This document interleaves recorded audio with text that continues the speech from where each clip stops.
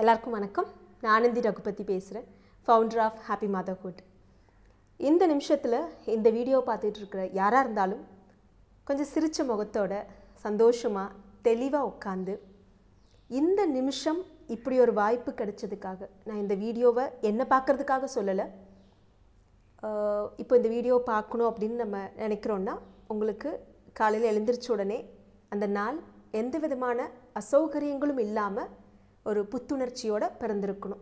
ரெண்டாவது, பவர் இருக்கணும், மொபைல் இருக்கணும், இல்லை லேப்டாப் இருக்கணும், உங்களுக்கான நேரம் இருக்கணும்.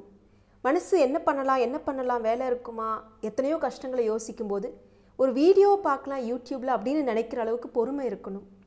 ஸோ எல்லாம் திருப்தியாக இருக்கிற நம்மளை மாதிரி மக்கள் எந்த நேரத்துலையும் எதை வேணால் சாதிச்சிடலாம். ஸோ மோட்டிவேஷன் ஃபேக்டர் எல்லாம் செய்யறதுக்கு என்ன வேணும் அப்படின்னு பேசலான்னு சொல்லியிருந்தேன். நான் எப்படி உருவானேன், எனக்கான மோட்டிவேஷன் எங்கே கிடச்சிதுன்னு சொல்லும்போது ஃபஸ்ட்டு ஜெனட்டிக்காக அப்பா அம்மா கிட்டேருந்து வந்த சில விஷயங்களை சொன்னேன். அதுக்கு அடுத்தபடியாக என்னோடய வளர்ந்த சூழ்நிலைகள் அது எல்லாத்தையும் சொல்லணும். அதுக்கிடையில் இந்த மோட்டிவேஷன் அப்படிங்கிறது என்ன, எல்லாம் இருந்தால் தான் ஜெயிக்கணும்னு நினைக்கிறோம் இல்லையா. முதல்ல அந்த புலம்பல், அந்த ஒரு தாட் யாராவது இருந்தீங்கன்னா அதை தூக்கி போடுங்க. எனக்கு அப்பா அம்மா படிப்பை கொடுக்கல, தங்கச்சியை படிக்க வச்சாங்க, சித்தப்பா பொண்ணு படித்தாங்க, மாமா பொண்ணு படித்தாங்க, எல்லாத்துக்கும் அண்ணன் இருந்தாங்க, ஹெல்ப் பண்ணாங்க, எனக்கு இல்லை அப்படின்லாம் தயவுசெய்து நினைக்காதீங்க. எல்லாமே இருந்தால் ஒருத்தர் ஜெயிக்கிறது பெரிய விஷயமே இல்லை. ஒன்றுமே இல்லாமல் கூட ஒருத்தர் ஜெயிச்சு வர்றது தான் மிகப்பெரிய சுவாரஸ்யமான விஷயம். ஸோ அதுக்கு நம்மக்கிட்ட என்ன இருக்குது, ஒரு ஸ்ட்ரென்த்தை கண்டுபிடிக்கலாம், நமக்கு என்ன வரும், ஸ்கில்லை கண்டுபிடிக்கலாம். ஸோ நம்மகிட்ட இருக்கிற விஷயத்தில் வேலை செஞ்சால் ரொம்ப ஈஸியாக இருக்கும் அப்படிங்கிறதெல்லாம் நான் முன்னாடி பாசிட்டிவிட்டி மகிழ்ச்சியின் மந்திரம் செக்மெண்ட்டில் பேசியிருந்தேன். ஸோ இப்போது நமக்கு அந்த மாதிரி ஒரு விஷயம் கிடச்சிருச்சு, எனக்கு இதுதான் வரும் அப்படின்னு உங்களுக்கு ஒரு விஷயம் தெரிஞ்சிருச்சு. அந்த விஷயத்தில் அடுத்த ஸ்டெப் எப்படி கொண்டு போகலாம், செல்ஃப் ஸ்டார்டரா கிக் ஸ்டார்டரா அப்படின்னு கேட்பாங்க என்னோட சில இன்ஸ்பிரேஷனல் பீப்புளெலாம். நீங்கள் செல்ஃப் ஸ்டார்டராக இருக்க விரும்புகிறீங்களா இல்லை கிக் ஸ்டார்டரா? அது என்ன self starter kick starter? Scooty வச்சுருந்தீங்கன்னாவோ இல்லை பார்த்துருந்தீங்கன்னாவோ தெரியும். செல்ஃப் ஸ்டார்ட் அப்படிங்கிறது ஒரு சுவிட்சை ஆன் பண்ணோடனே தானாக என்ஜின் இக்னைட் ஆகிட்டு வேலை செய்கிறது, ஸ்டார்ட் ஆகிறது. கிக் ஸ்டார்ட் அப்படிங்கிறது ஒரு 4 வாட்டி 5 வாட்டி சில நேரத்தில் 50 வாட்டி கூட கிக் பண்ண வேண்டியதாக இருக்கலாம்.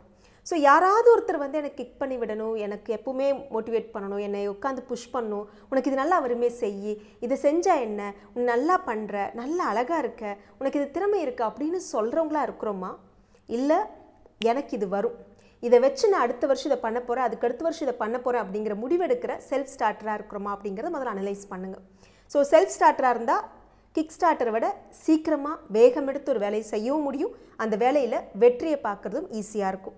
எல்லா நேரத்துலையும் செல்ஃப் ஸ்டார்டராக இருக்க முடியாது. நமக்கும் சில தோய்வுகள் வரும், சில சங்கடங்கள் வரும், சில கவலைகள் வரும், நமக்கு எதிர்த்தாப்பில் ஏதாவது ஒரு விஷயங்கள் நடக்கலாம், பிரச்சனை இல்லாத வாழ்க்கை இல்லை. ஸோ அதுக்கு ஃபேஸ் பண்ணிக்கிட்டு நம்ம களத்தில் இறங்கணும். நான் ஒரு சுவாரஸ்யமான மனிதரை பார்த்தேன்.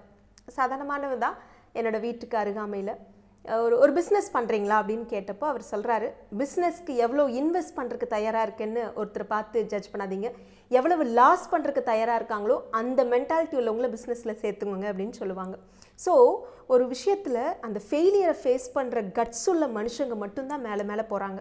அதனால் தயவு செய்து குழந்தைய வளர்த்துற இடத்துலையோ இல்லை மாமியார் மருமகள் இடத்துலையோ கணவன் மனைவிக்குள்ளேயோ வேறு வேலைக்கு போகிற இடத்துலையோ எந்த இடத்துல போனாலும் ஃபெயிலியரே இல்லாமல் அப்படியே சுகவாசியாக என்றைக்குமே இருக்கலாம்னு நினைக்கிற ஒரு ஆட்டிடியூடு தான் மனுஷனுக்கு மிகப்பெரிய மோசமான ஆட்டிடியூட்.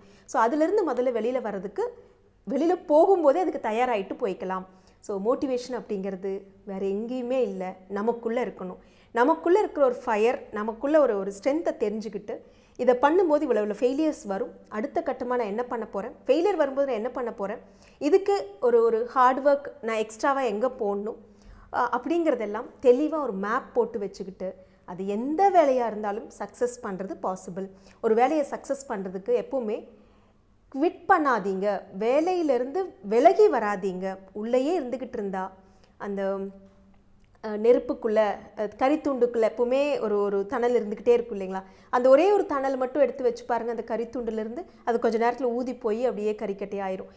அந்த கூட்டத்துக்குள்ளேயே இருந்துகிட்டே இருந்துச்சுன்னா அது அப்படி ஃபோன் ஊதும்போது ஒரு நேரத்தில் பற்றி எரியும். அதே மாதிரி அந்த கங்கு நம்ம பாசிட்டிவாக இருக்கணும். ஒரு தொழில், இப்போ நானே இருக்கேன், பர்த் எஜுகேட்டராக இருக்கேன், சைக்கோதெரபிஸ்ட், சில மனநலம் சார்ந்த கவுன்சிலிங் நான் கொடுப்பேன், பேரண்டிங் எக்ஸ்பர்ட்டாக இருக்கேன்.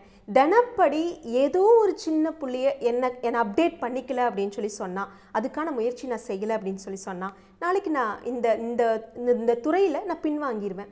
மற்றவங்களோட என்னால் கம்பீட் பண்ண முடியாது. ஒரு கேள்வின்னு வர இடத்துல, சந்தேகம் வர இடத்துல என்னால் ஆன்சர் பண்ண முடியாது. ஸோ என்னை அப்டேட் பண்ணிக்கிட்டே இருக்கணும், நான் இந்த தணலுக்குள்ளே இருந்துக்கிட்டே இருக்கணும், நான் ஜெயிச்சிடலாம் அப்படிங்கிற ஒரு வேகம் இருந்துக்கிட்டே இருக்கணும். கிளியராக உங்களுக்கான விஷன், அடுத்த 5 வருஷத்தில் நான் என்னவா இருக்க போகிறேன் அப்படிங்கிற விஷன் இருக்கணும். இதெல்லாம் இருந்தால் எல்லாருக்கும் எல்லா துறையிலையும் எல்லா வேலைகள்லையும் வெற்றி நிச்சயம். இன்னும் அடுத்த செக்மெண்ட்டில் இதை பற்றின மோட்டிவேஷ்னல் தாட்டு நிறையா பேசலாம். நன்றி.